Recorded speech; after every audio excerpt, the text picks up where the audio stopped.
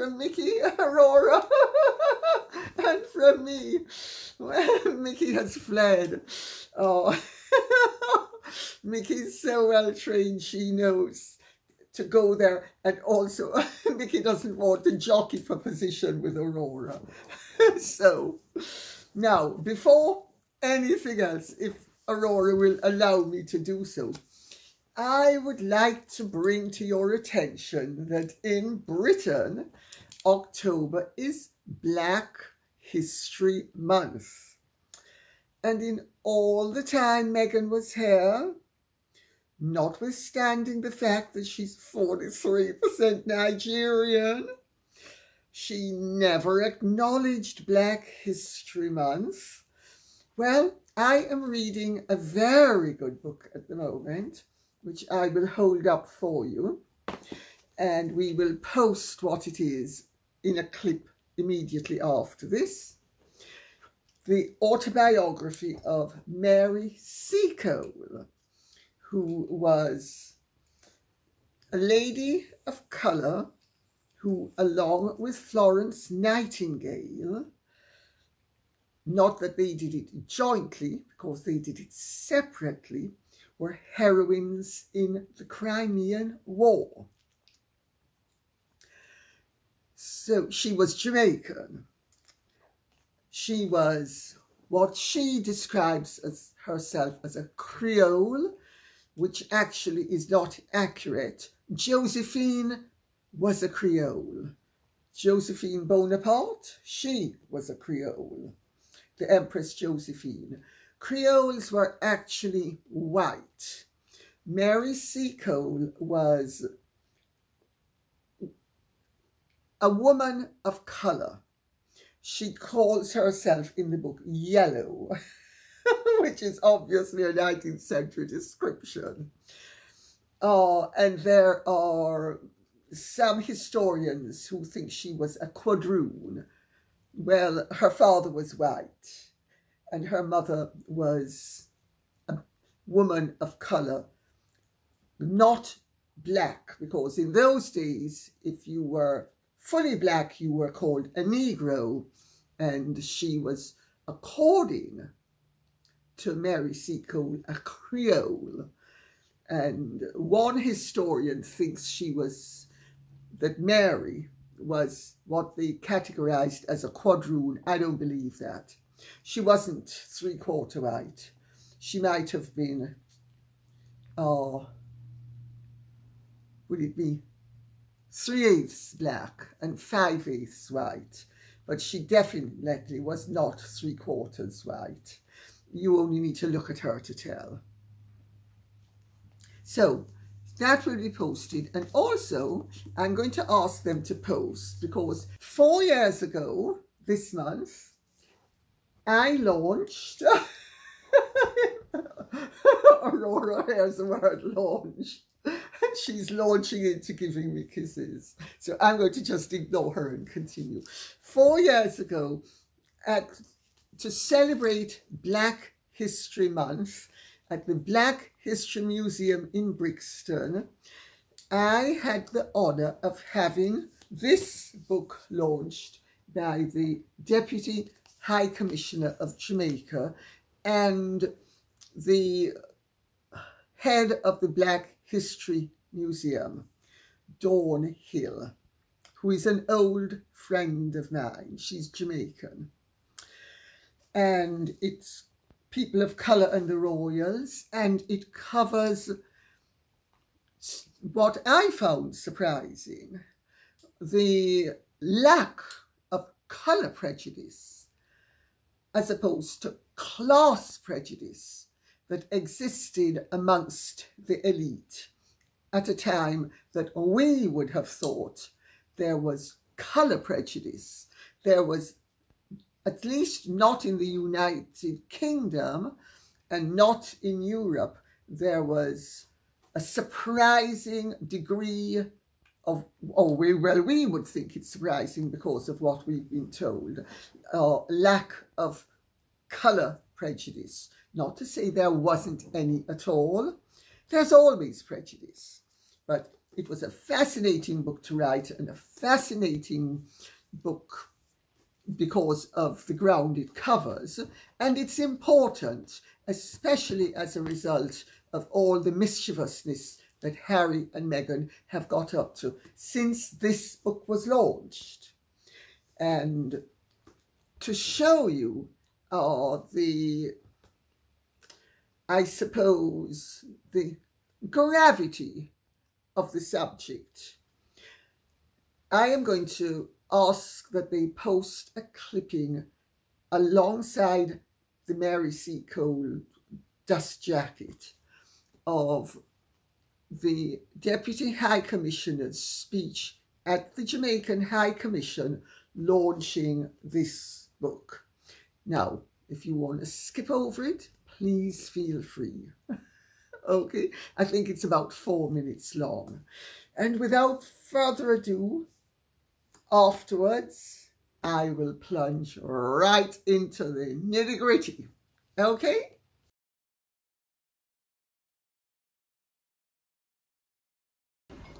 My name is Angela Rose Howell. I'm the Deputy High Commissioner, and it's my absolute pleasure to warmly welcome you here to the High Commission. And you can already feel the Jamaican spirit. I'm sure it's much warmer in here than it is outside. And you know, it's great that you're able to join us this evening. I bring you warm greetings from our High Commissioner, His Excellency Seth George Ramakan, who is currently in Jamaica enjoying better weather. And I want to say how much of a pleasure and an honor it is for me to have been asked to introduce Lady Campbell. I had the pleasure yesterday of introducing her at the press launch of the book, and it's a pleasure to do it again today. As you know, Lady Campbell is launching her latest book, People of Colour and the Royals, and I just want to say once again, heartiest congratulations on the latest publication, which is a most fitting tribute to your proud and rich heritage and the fact that you have such long-standing relations with the royals in Europe and all over, you know. As you know, Lady Campbell is a prolific writer, socialite, radio and television personality. She was born in Jamaica, I'm told, in 1949, but I find it very difficult to believe. And I know you find it very difficult to believe as well. Lady Campbell, her name actually, Georgia Ariana Zadie, but she's affectionately called, I learned, Georgia, by those very close to her, and Lady C by the media world. She's a true reflection of Jamaica's motto, out of many one people, being a product of one of Jamaica's most well-known and prominent families. Despite her own prominence and her popularity and social standing, she has always proudly embraced her Jamaican culture and heritage, and we're so happy for that. And she has shared many proverbs and experiences from her Jamaican experience. Lady Campbell's lack of prejudice has enabled her to examine, and sometimes some very difficult, past, with great objectivity, and to underscore the vital role that Jamaica has played over the years in addressing sensitive issues such as discrimination and racism.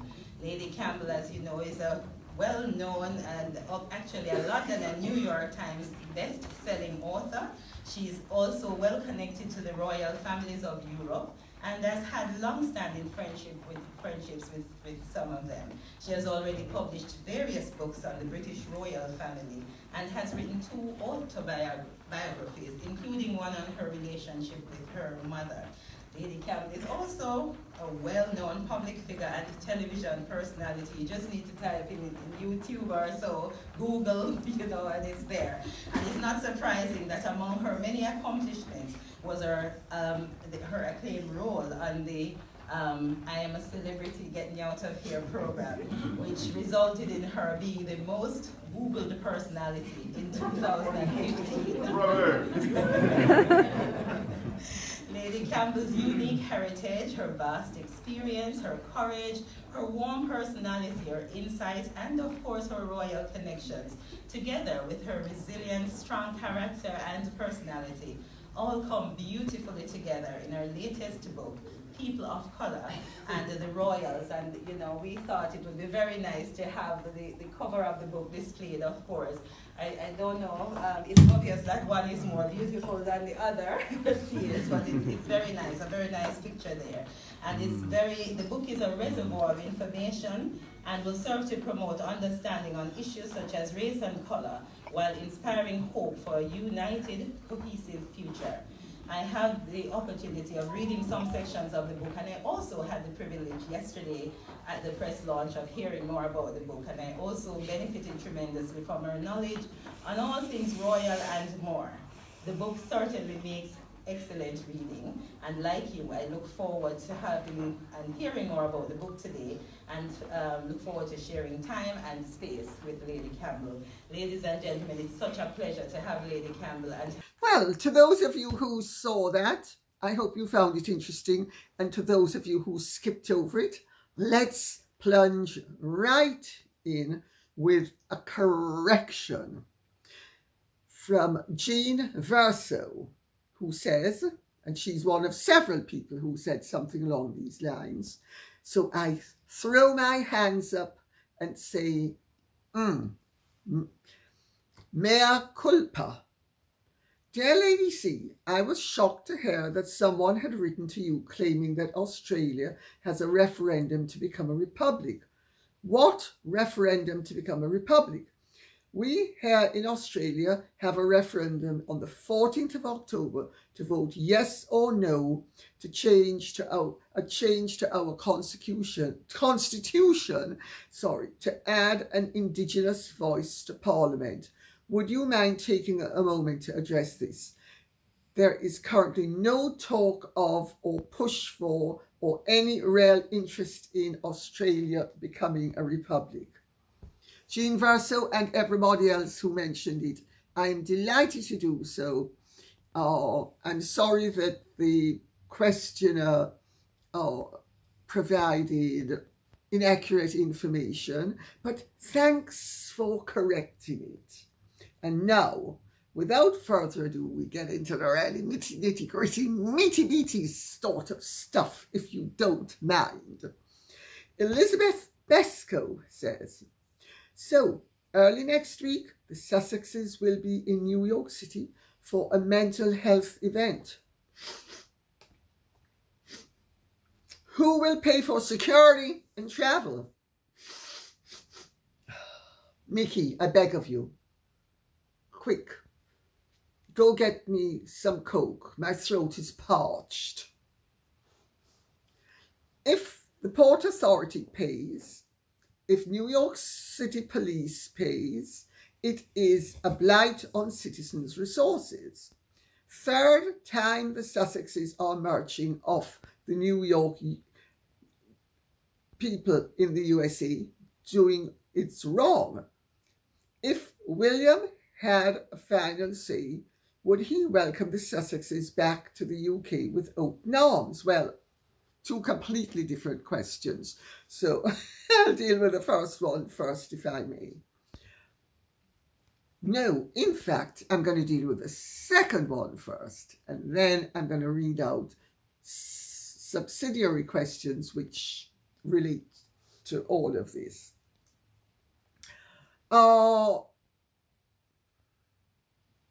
My understanding is that William never wants to see or speak to his brother ever again.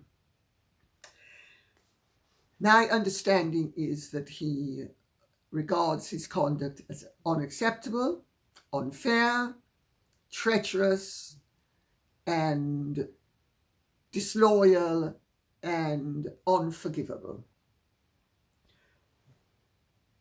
Could I be wrong?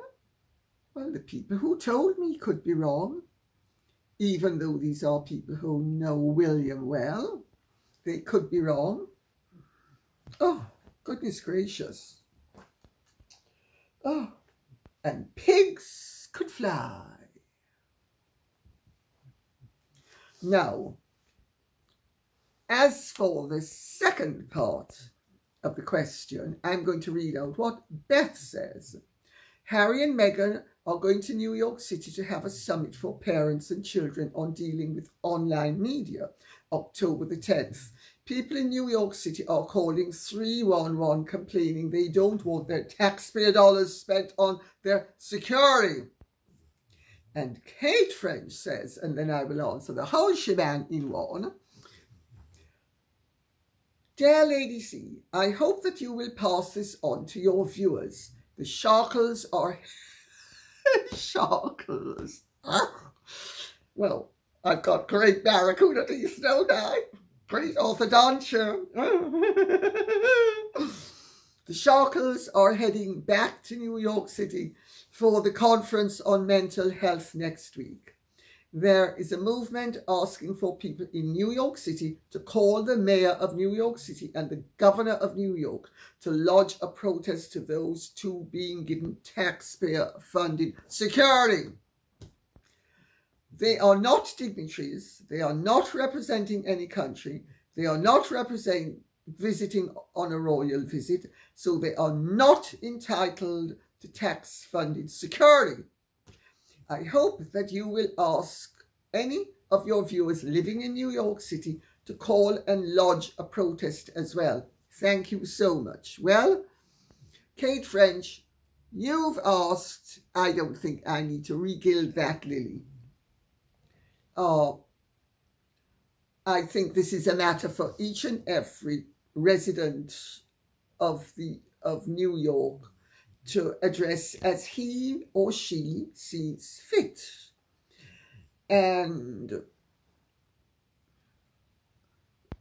you know, there are really very interesting aspects to this visit, and rather, one could say almost disturbing aspects to this visit,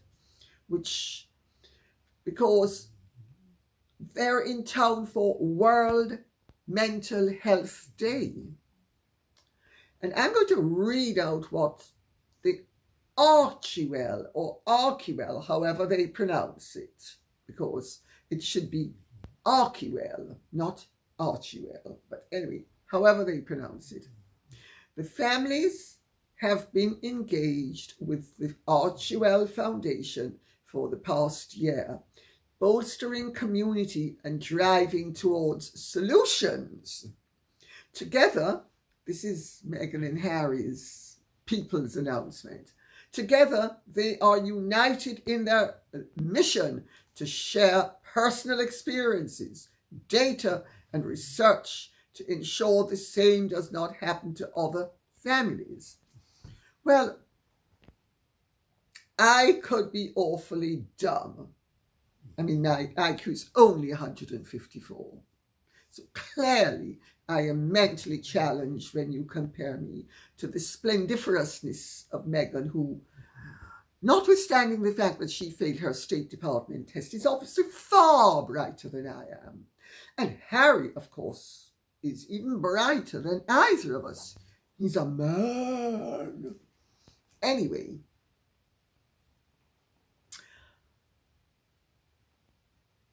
mental health issues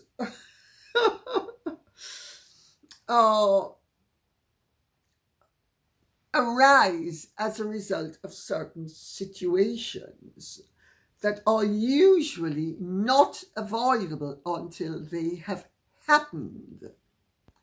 Now, you could say, warn people not to smoke, then they most likely won't develop cancer or smoking-related lung cancer. But that's not how smokers work, and that's not really how mental health works. But anyway, they're going to be joined by the US Surgeon General, Vivek Murthy, to discuss mental health in a panel hosted by Carson Daly. Now, is this the couple that... Aurora, please, honey, wake up. Oh, Mummy feels a head cold coming on. She needs a solution. Go get me some Coke. If I drink it, that will stop me getting a cold. If I recall correctly, Harry, in his book Spare, went to some considerable lengths to inform all of us, not only about the state of his and his brother's manhood, but also the amount of drugs that he has taken. Now, I am an old hand at Al-Anon, which is one of the original 2 12-step programs, the other one being AA. And I seem to recall, and it hasn't changed since I was going there, that no, if you are taking drugs to self-medicate or link yourself up, windshield wipers, wiping away the fog, as Harry put it, you are actually contributing to your lack of mental health, not to your mental health, because mental health doesn't mean mental illness. Mental health is the opposite of mental illness. And these people are misusing the term mental health. Instead of speaking about the preservation of mental health and the prevention or cure of mental illness, they just lump it all together as mental health. Well, you don't need any direction to be mentally healthy and to retain your mental health, your good mental health. So there's that aspect, because right there, Harry's drug taking disqualifies him from actually speaking on the subject whatsoever. Meghan's inconsistent claims with regard to her mental health also must disqualify her from having any justification for speaking on the subject. Last October, on one of the Archetypes podcasts, you know, the one that got cancelled by Spotify because it wasn't good enough, and we won't even go into what the chap at Spotify said about them. I will not stoop to that level. She was discussing her own experience about getting referred to see a professional when she was at her worst point. Well, she has already claimed that her worst point was on the 16th of January 2019. I'm so specific because she actually specified the date and time. According to her, she was curled up like a ball with misery because of the terrible things that were being said about her, when in fact the evidence is that she was at Mayhew in the day and the Royal Albert Hall at night, beaming delightedly and functioning healthily. So if she has got her timeline mixed up and what she said was true, if it was so important, why would she have got her timeline mixed up?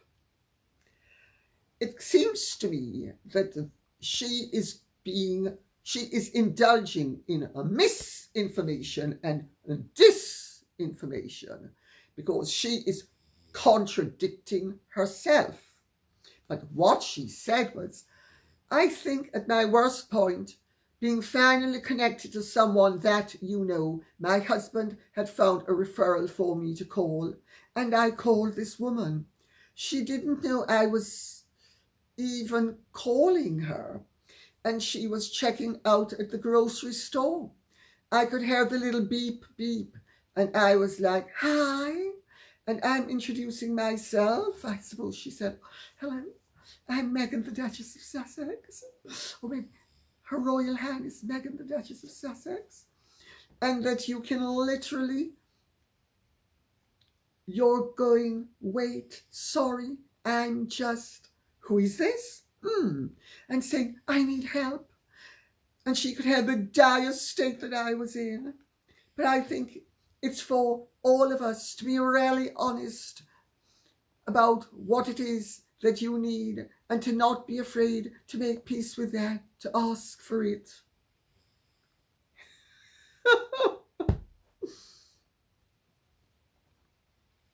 I'm sorry for laughing, but that statement does not accord. In fact, it directly contradicts her previous statement that she could get no help from Harry, and she went to Buckingham Palace and the HR department and got no help from them either.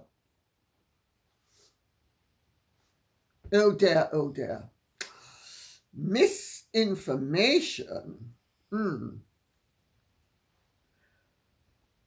You know, earlier this year, Murthy, or Murthy, however he pronounces his name, said social media presents a profound risk of harm for children and called for immediate action to protect kids now.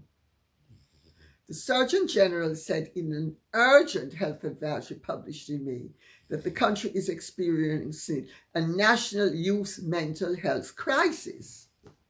Well, this is all very good and well to press people's buttons and terrorize them, because I don't seem to understand why all of a sudden everything has to be terrorized and everybody is in terror about everything because, oh, I'm so afraid, I'm so afraid, I'm so afraid. The evidence does not show that children anywhere in the world are at risk of youth mental health crises. What it shows is that there has been a breakdown in discipline. Now, this started long before there was an internet, long before there was social media.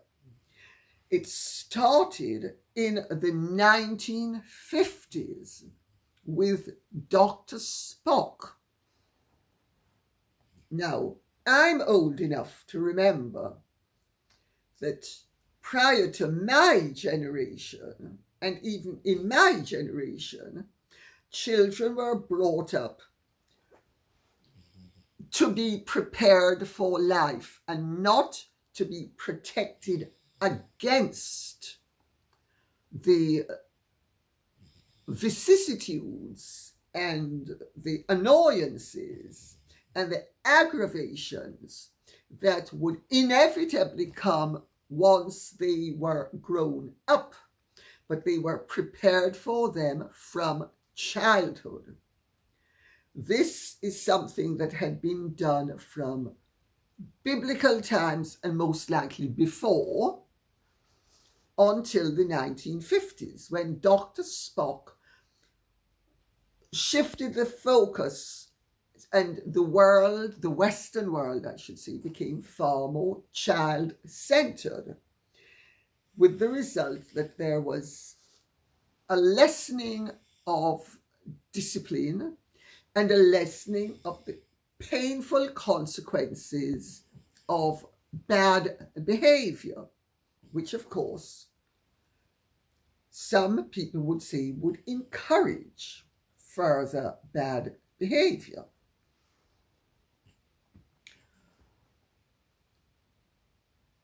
It starts with Dr. Spock in the 1950s, when even television was not quite as rampant as it became in the 60s onwards.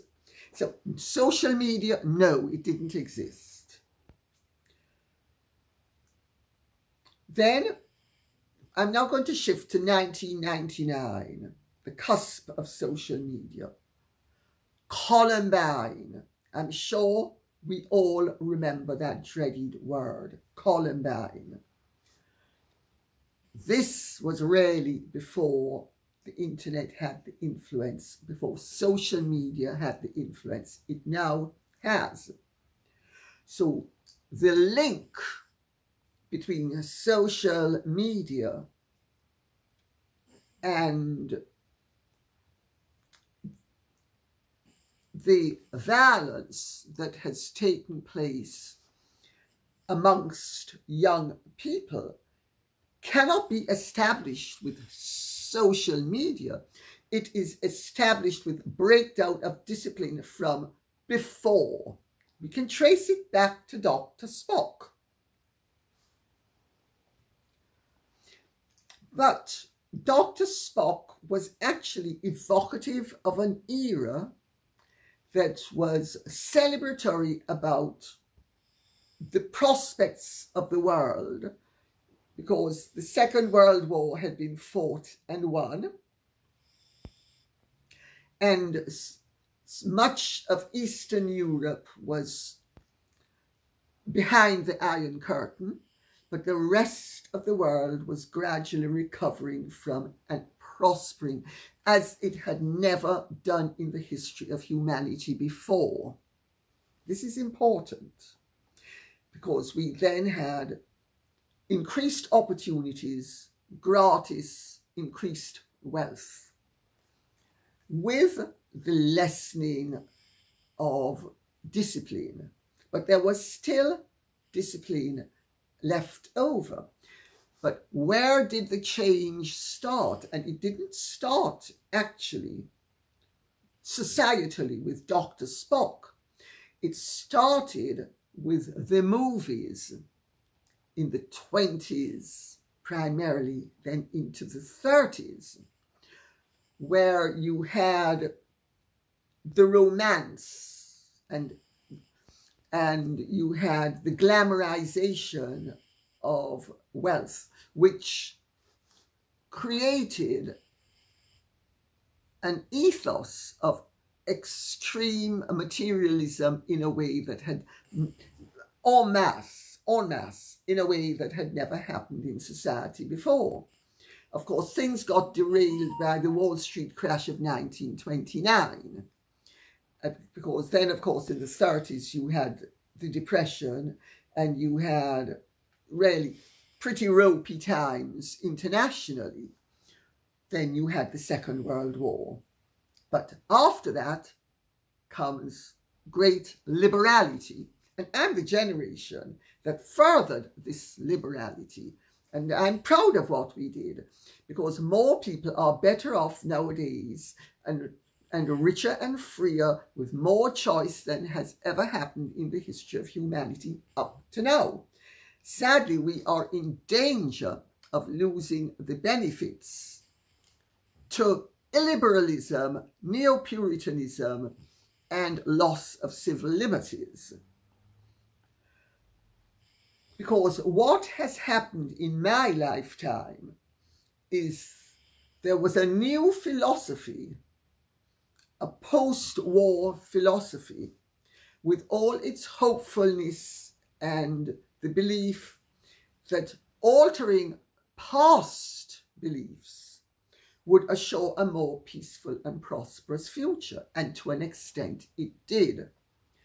But what it did at the very moment it was elevating material benefits and encouraging materialism, it was decreasing the spiritual aspect of life, and where the spiritual was becoming of a less importance and being ignored at the expense of the material.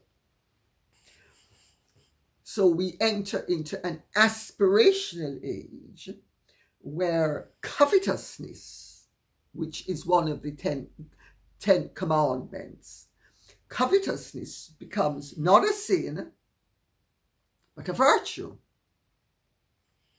Do you begin to see that everything in life has a price, and change can be good, but change also brings within its wake surprising and unexpected and sometimes detrimental effects?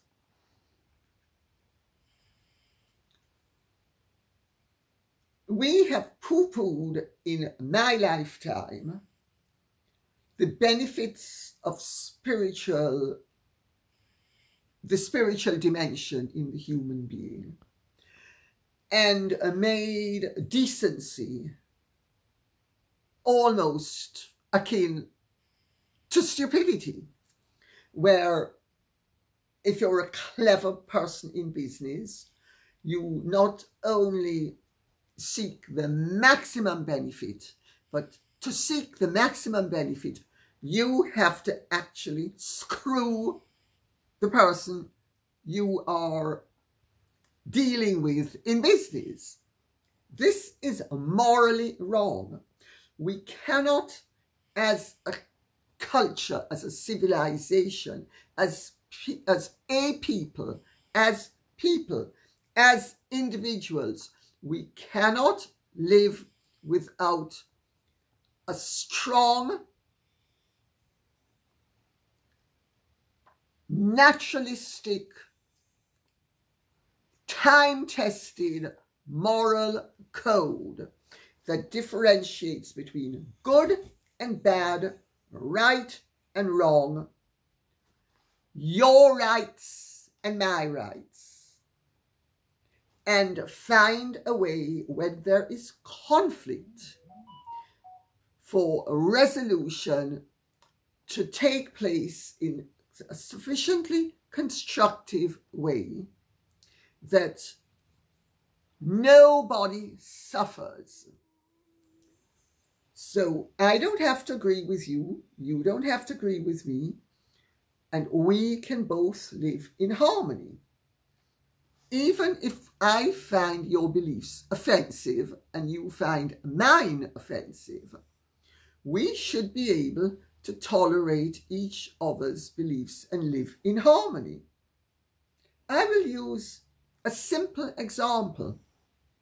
There's been for many years now a famous double act on British television, Andrew Pearce and Kevin Maguire. Kevin Maguire is a very left-wing journalist. Andrew Pearce is a centrist, verging on the right journalist.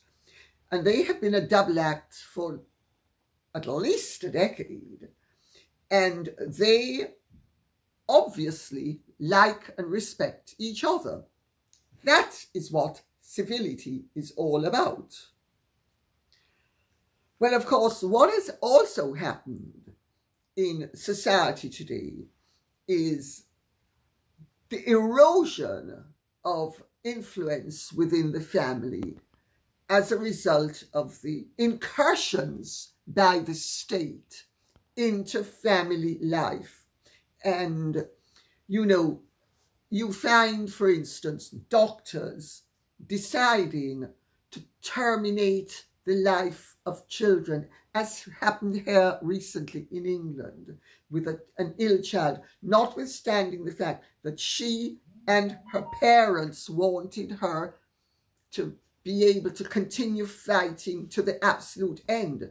They actually prevented the family from taking this child abroad to possibly prolong her life. I'm sorry, that is iniquitous.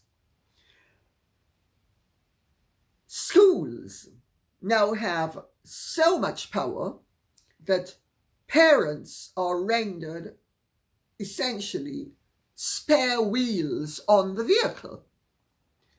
How is it possible that children can be brought up in a world and end up knowing good from bad, right from wrong, if they are prevented by the state from using their parents as the prime example and the primary teachers?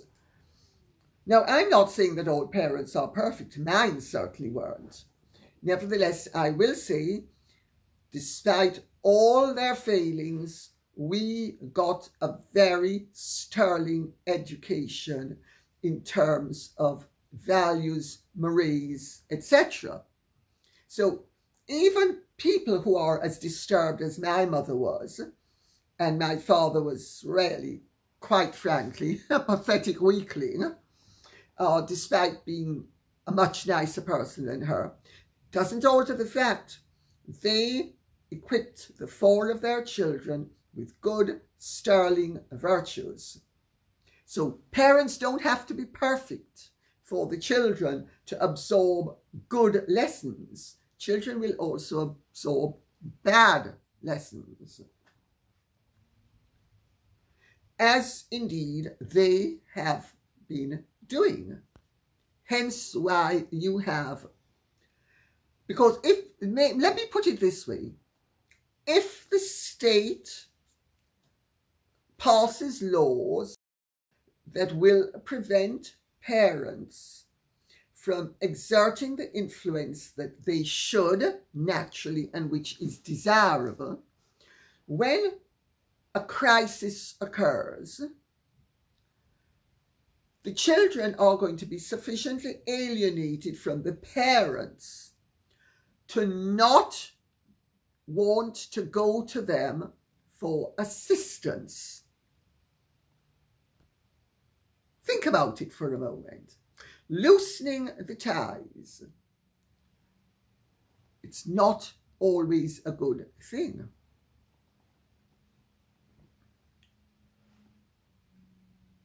Well, I think I've said enough on this subject, so I'll wrap it up by saying I think it's really laughable that Harry and Meghan, both of whom are of their conduct studies in disorder, can be actually seriously being presented as suitable to be chairing, overseeing, hosting, even commenting upon anything with regards to mental health, including child mental health. What do they know about child mental health? Nothing. Neither of them, obviously, was a child that grew into a healthy adult mentally, and their children are both too young for them to have any experience whatsoever. And quite frankly, at the rate they're going, I would say, oh, thank God I had Daddy and Mummy instead of Harry and Meghan. Let me put it that way.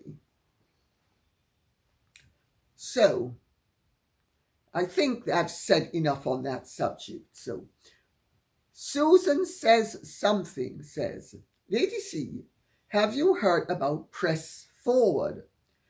RQL is one of the groups funding this coalition to take over local US newspapers. I have heard about Press Forward, and I have heard about RQL's involvement. I think it is extremely remiss of the British government, and I think it is extremely remiss of the British Crown, if this should take place, to not divest itself of all links between Harry and our monarchy. Because, in effect, newspaper owners wield a lot of influence, especially local newspaper owners, because local newspapers, especially in the US, have traditionally been far more accurate where the news was concerned than the larger newspapers. The larger newspapers push agendas that the smaller newspapers don't. The smaller newspapers just usually deal, the local newspapers they're called, usually deal just in fact what happened. Mrs. Mary Smith was crossing the road and had a problem, the mayor, and it's just factual reporting. They are, so far they have been known as the only news organs in the newspaper field in the United States of America that approximates to accuracy and to lack of bias where the news is concerned.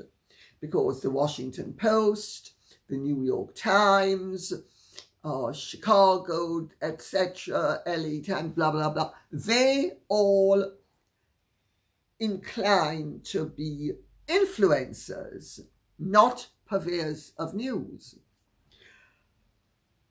Is it acceptable to the American people to have a British prince being able to influence how the American people receive their news?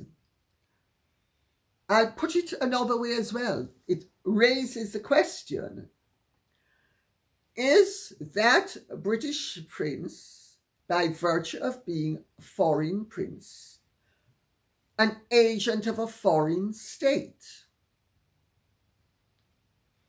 He may not be the agent of a foreign state, but by being a foreigner and functioning in a way that is challenging to the Constitution of the United States of America,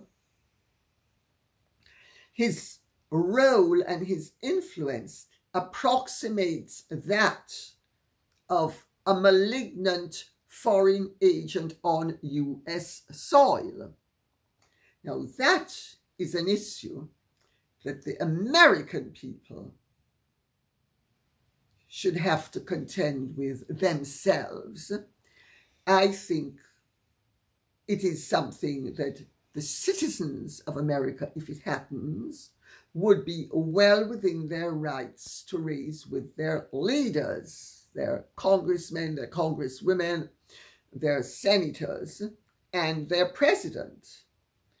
And if they don't get satisfaction, they should vote them out and start to get independents who will actually not only listen, but implement policies that the people want.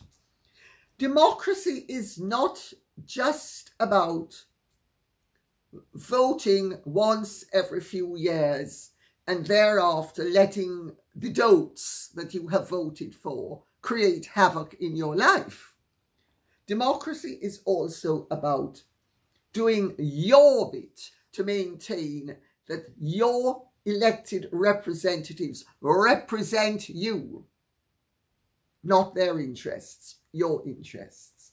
I hope that answers the question.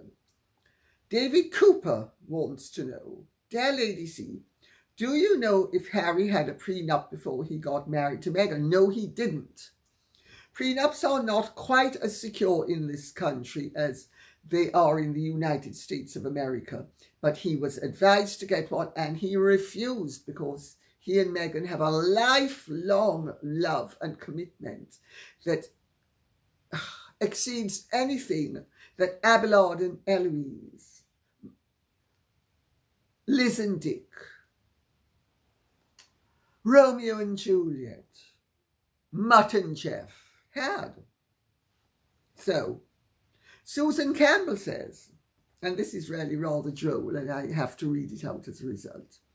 To anyone who believes that Meghan Markle will get $1 million an episode, I've got a beachfront property in Switzerland to sell them.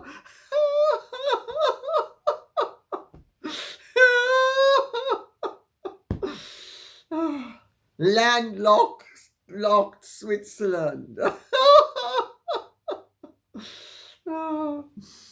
Well, I suppose Susan Campbell, clever Dicky Birds would say, well, Lake Lausanne would have beach property. So I think we better take as an example Andorra in the Pyrenees, which has no lakes and definitely is landlocked.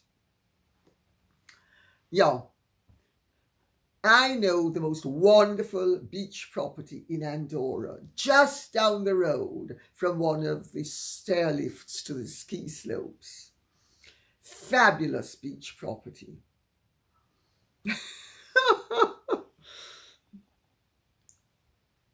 Steffa Shayla says, I don't know if this would fit into the framework of your program or not, but I would love to see an expose of the talents and accomplishments of King Charles.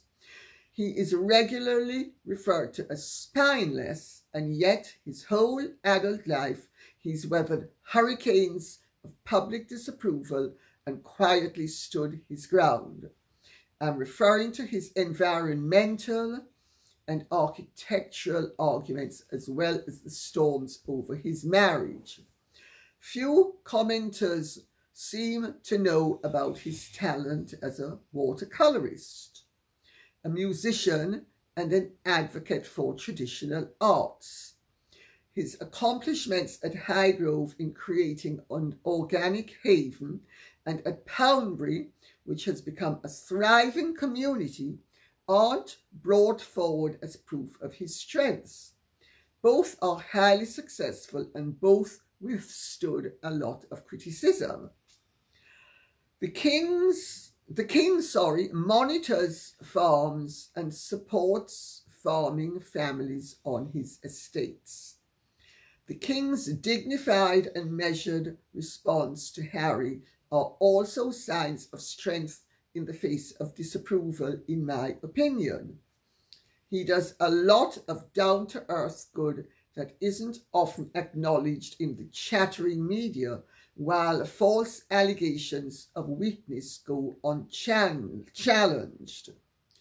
Lastly, I'd like to see more respect in the media for the king's erudition. I should hope they'd be proud of having an informed monarch.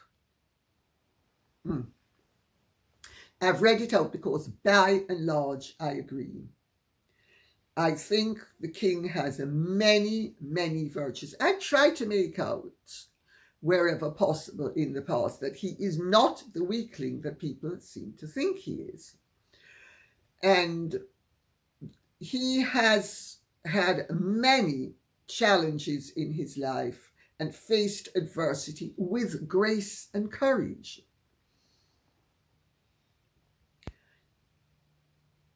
I do think, though, that he needs to be very careful if he continues to support, by omission, his son's incursions in the United States of America into the political consequences of Harry and Meghan's goals and actions.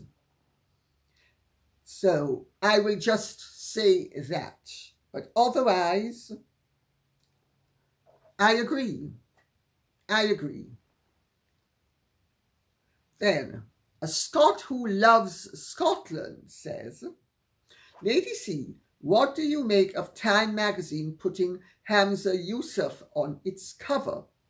Do you think it's yet more interference from people who want to weaken our country?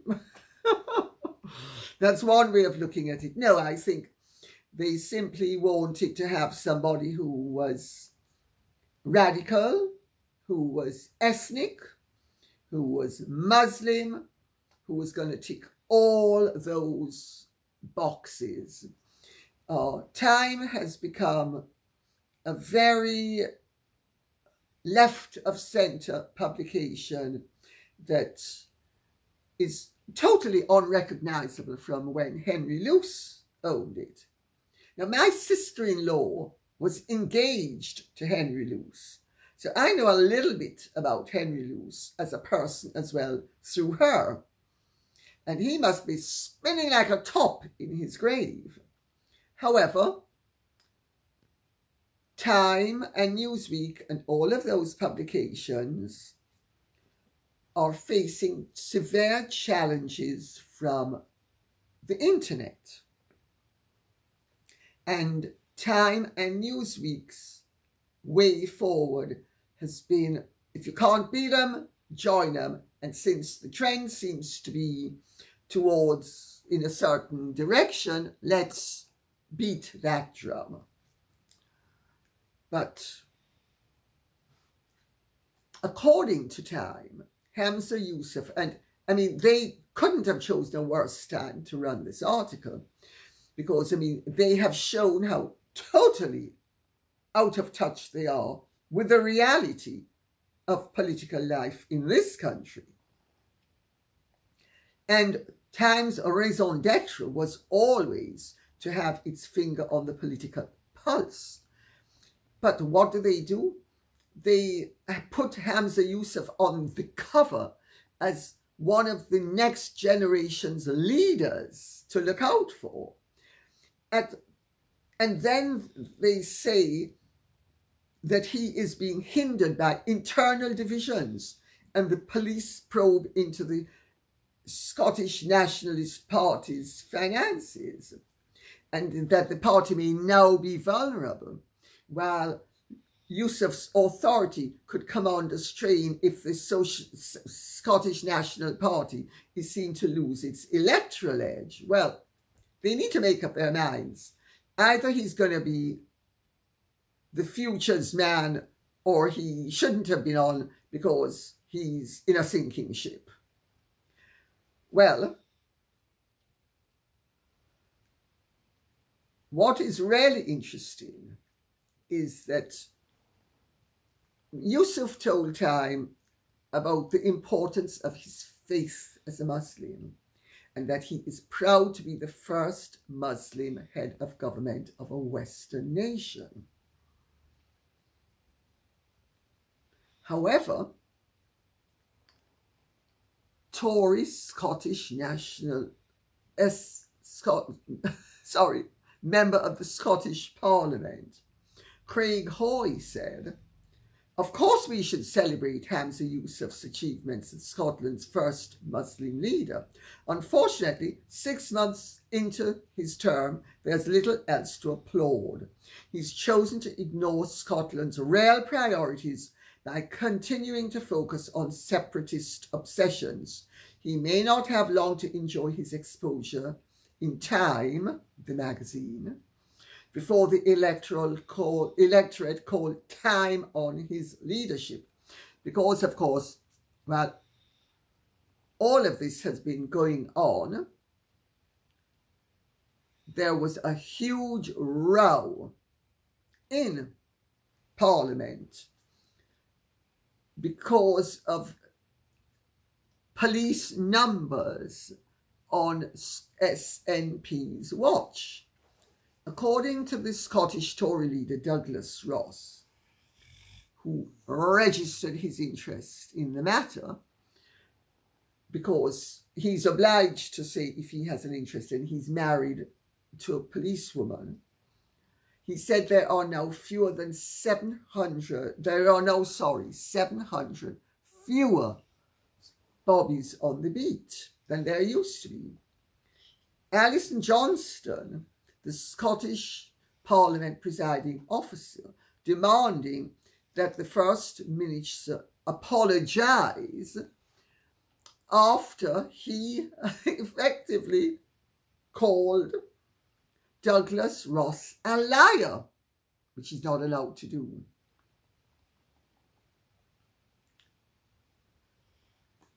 Nor did Anas Sarwar, the Scottish Labour leader in Parliament, help Yousuf's cause at all, because he said 600 fewer policemen and women were now patrolling Scotland's streets. And what's more, the SNP were closing police stations left, right and centre all over the country. Well, while all of this was going on, there was actually an election taking place at Rutherglen and Hamilton West. And maybe Mr. Yousuf had his mind on that, because they lost ignominiously with a 20.4% swing to Labour. So, Time magazine, very untimely of you to have put him on the cover. And I have to say, as somebody who loves Scotland, who has, through marriage, one of the most eminent names in Scotland, if I may quote my ex-husband, and who loves the Scots,